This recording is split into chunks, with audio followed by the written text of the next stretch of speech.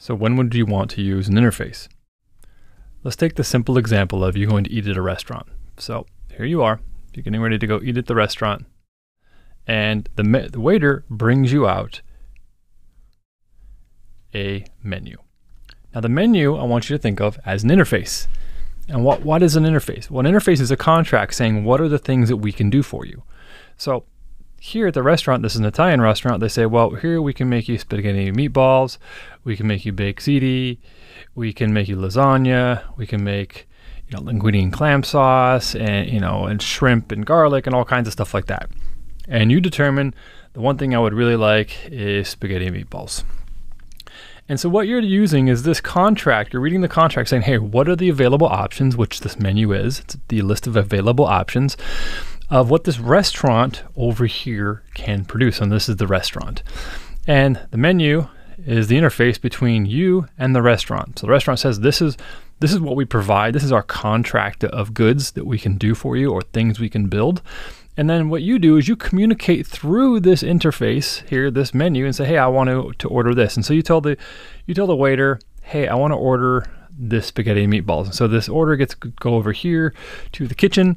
And then what they end up doing is they end up making your spaghetti and meatballs, and they end up making it, blah, blah, blah, blah, blah. And here's all the noodles, and it kind of looks like a smiley face now. Anyway, there's your spaghetti and meatballs. And then what ends up happening from there is that gets directly returned back to you, and then you get to enjoy it, and you are now a happy camper because you are enjoying your spaghetti and meatballs. So it's a pretty good thing. All right, there we go. So your spaghetti and meatballs. Now this is the contract. Now here's the thing. Let's assume that this restaurant has many different locations, right? So this locations, you could have another location, which is over here. Maybe it's in a different town, but they're owned by the same company, right? But when you go to this restaurant, to this chain restaurant, you realize that, hey, you know what? I really like the spaghetti and meatballs. And so you go to the blue one here, which is the same company. They have the same menu. So they bring out you the menu again and say, all right, here's all the things that we have to offer.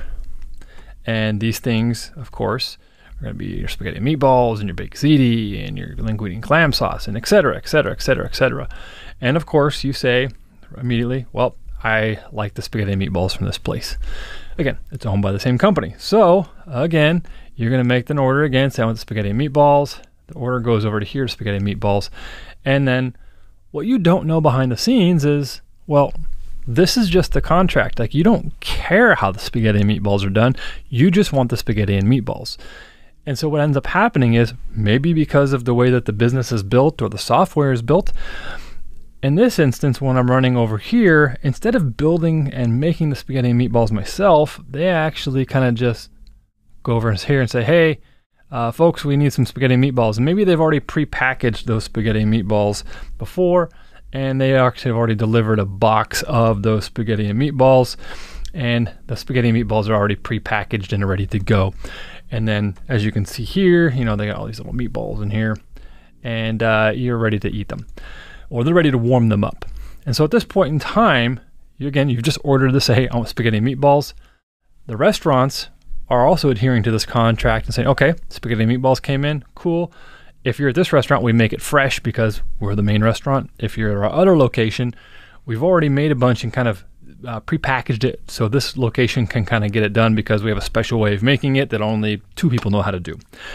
And so now over at this location, what they do is they come over here and they say, all right, cool, well, let's go ahead and take some spaghetti and meatballs here, and we'll go ahead and put it on the plate, and we're gonna warm it up, and we're gonna do whatever we're gonna do to it.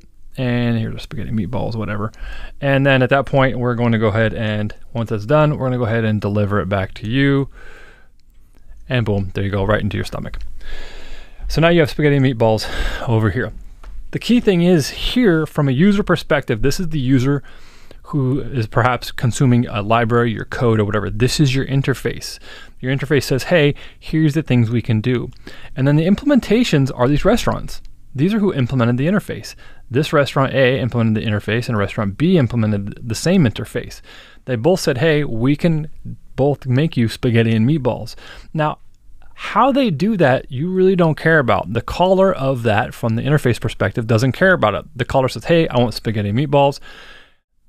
At the end of the day, you know that you've just been delivered the spaghetti and meatballs that you want. You don't care how it's done.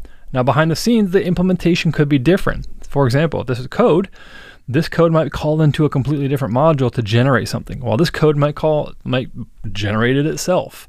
It all really depends on how you're doing it. But what it allows you to do from a developer perspective is say, hey, I have this known interface here. And so anyone who interacts with us just needs to pass us an instance of this interface and call this interface, and whoever implements it over here will do whatever they need to do to return back what they want. And so you can have you can have multiple different implementations of these over here. You could have, we have 2 colors here, but you could keep going, and there could be all different types of implementations of this interface, and they could be all over the place. It could be ones up here. There could be hundreds of different of the implementations, but they all, every single one of them, adhere to the same interface, the same contract. So it doesn't matter if you're ordering spaghetti and meatballs from this location or any of these locations. They all know how to return back to you the spaghetti and meatballs that you want, all done through this interface. Now, if you take this a step further, and we can go ahead and kind of clear this thing out. Again, you have yourself over here, and now we're going to a futuristic restaurant. And this futuristic restaurant now has just a digital ordering pad.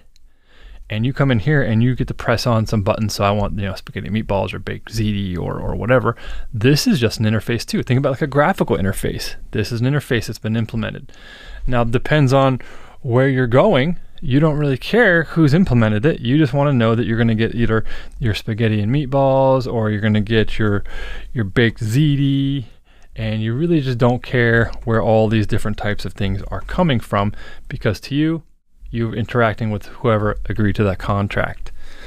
And then at that point in time, so for example, let's even take this a step further. You could have 2 different implementations of that interface. So this is going to be number 1 will be up here, and number 2 will be down here. And as you order this item here, right in this little section, so I want to order this, and at this point in time, you're going to kind of go down this path right here. Well, cool. That means I'm going to go ahead and this automatically then says, okay, that's spaghetti meatballs. We're going to go to this module and generate, whatever we need to generate. And for whatever reason, you're going down this path over here. Well, all that's just kind of, we have custom code for everything. So everything is just kind of done right here in this whole section. So what that allows you to do, the interface allows you to hide the implementation behind a particular interface. It's a contract. Like, this is the things that we can do for you. So anytime you want something to adhere to the same contract, you can do that.